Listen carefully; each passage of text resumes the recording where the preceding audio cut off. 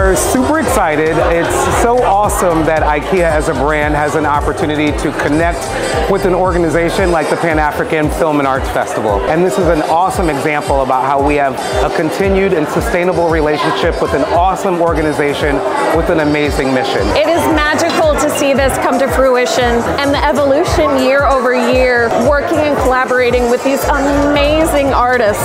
I just am touched and overwhelmed at how beautiful a simple piece of IKEA furniture can be and how we really are able to create a better everyday life.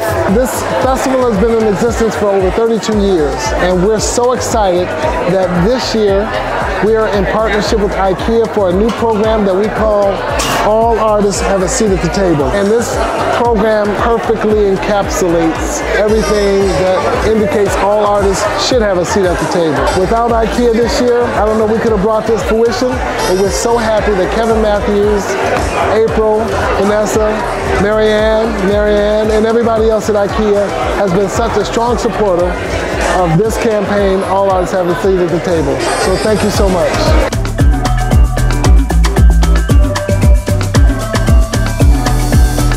At this time, I'd really like to bring up our partner from IKEA, Kevin Matthews. Super excited and humbled to be here. This is an awesome opportunity to bring visibility to Black creatives, and I think it's so important.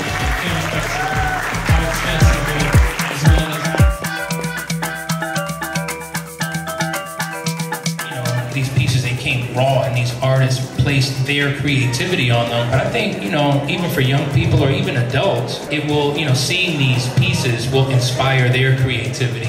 I think just filling your world with stuff that you like and making your space feel comfortable and catered towards you. One of the reasons why I want to design for kids is that's where it all starts, right? When you surround children with art, their cognition goes up, their empathy is heightened. I now love this so much. I want to take a whole IKEA table and chairs and do all of this, my stuff, and have my dining room turn into this uber art piece that when people come for dinner, oh my God, that's really what really has blown open a door for me.